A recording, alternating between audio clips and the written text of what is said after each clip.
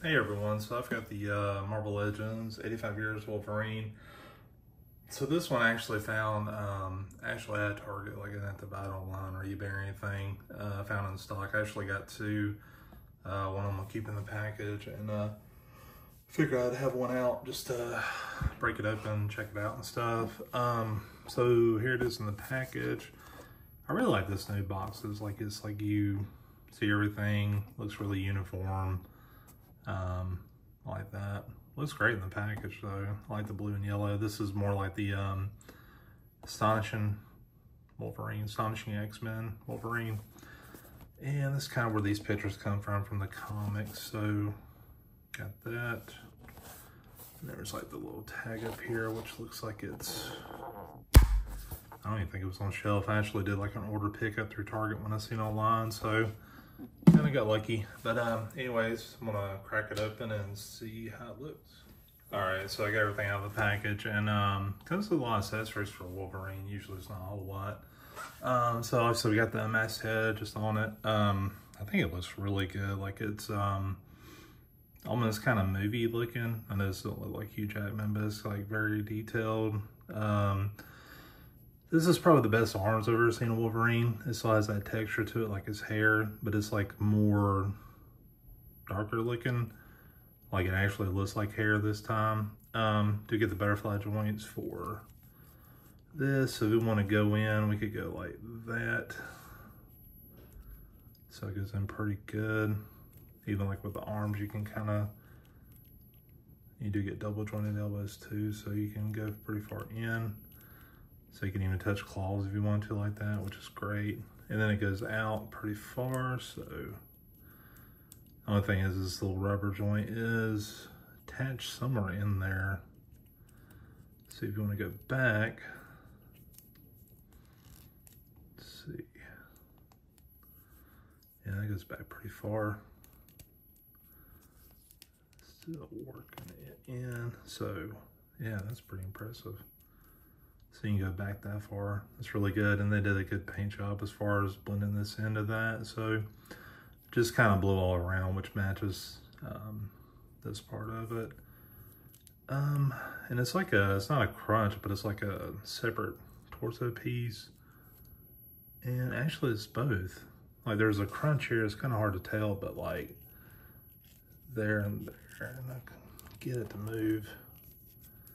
So you can go back that far back and you can crunch a little bit too, which, man, that adds some really great flexibility. Almost like the Spider-Man figures. And then you have double jointed knees, all that. And this belt's like a separate piece that's glued there, so that looks really good. Let's see. I wonder how stable he is if I stand him up like that.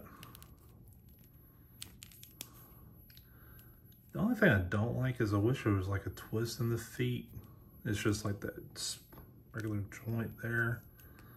So you can kind of twist it, but it's, you know, it's basically like a separate piece that goes in here, kind of like the other figures they've had. So you can go like that.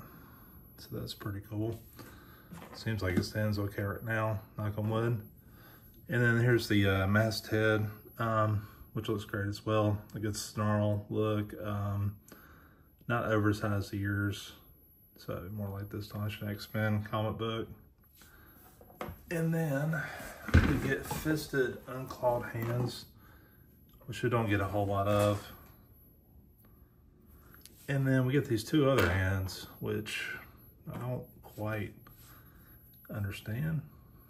So we get like a left pointer finger and then a right open hand. So I'm gonna put the claw face on real quick for the mask.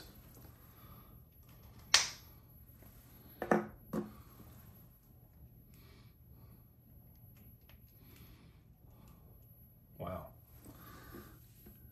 So that looks really good. I mean, just, you can really get some good poses in there. Man.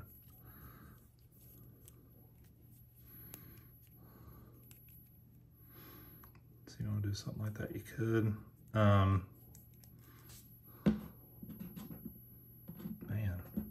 good. But I don't get the other ones. And people are saying like this is the best Wolverine figure ever. I don't know. Ew, that kind of sucks. I do see like the paint. I don't know if this is going into it or what, but it's like, yeah, you can kind of see like the elbow kind of rubs right here. I mean, it's covered up by this little shoulder pad, but you can see some of that paint kind of scrubs there, right about there, yeah. So you go far back, you might want to not rotate the shoulder so much, or rotate them before. So, but yeah, it's really cool. Very bright, colorful Wolverine. Man, it's really posable though. I mean, that's really impressive. I mean, as far as the head, it goes down like that, which looks great, but all the way up it goes like that too. So if you're wanting them to like do like kind of like a flying pose, you could definitely do that too. And all the paint looks really solid all throughout. It's not like, I mean, this looks a little bland compared to the rest of it, but not bad. Everything else looks pretty seamless. Like they really did a good job with the paint job here. So yeah, overall, this is really good, you know, $25 Wolverine figure, which is saying a lot nowadays. So anyways, I'm gonna try some cool poses real quick and be right back. Not exactly sure what to do as a cool pose, but like you can kind of do like I did like a threatening pose. Like maybe if he's looking up at someone, like he's getting ready to tackle me, it's just like, yeah, I'm gonna get you, you know? So maybe that would work, I don't know.